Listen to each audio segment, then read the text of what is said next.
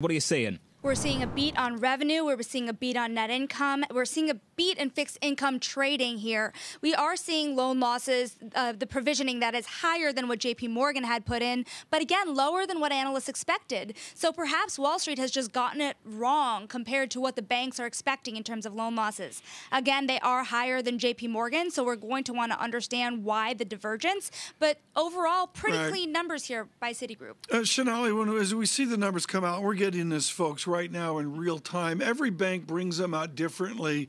And JP Morgan, I'm going to be blunt, I finally just now have gotten the research done from Citigroup, and we'll see what that looks like. But Sonali, is this Mr. Corbett's bank, or have they moved on to new management with this release? They're moving on pretty soon. Mr. Corbett will be around through the end of the year, but we'll see Jane Fraser take over next year. You know, you were talking about Citigroup stock price earlier, more than 46% down on the year. There's succession questions here as we move to a new guard. Remember, there's already been a lot of change at the top, but there's also questions around regulatory issues. And we've got, Lisa, the return on equity, 6.7%, shows some of those challenges. Return on tangible common equity as well, 7.9%. These are numbers, Lisa, starkly different from the double-digit excellence of JP Morgan. Yeah, but they're still making money, and they're making quite a bit of it given their size, and yet they cannot return it to shareholders in the form of buying back shares or paying out dividends based on the Fed's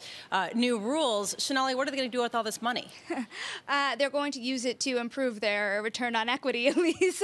I mean, that number there is still pretty low. Again, it is higher than the second quarter. The return on tangible common equity was about 3% at that time, but it's low compared to JP Morgan, which they're competing with. Mr. Corbett, we continue to navigate the effects of the pandemic extremely well. Credit costs have stabilized. But Sonali, I see it with a headline off paragraph 2 of their release. Revenues decreased 7% from prior year period.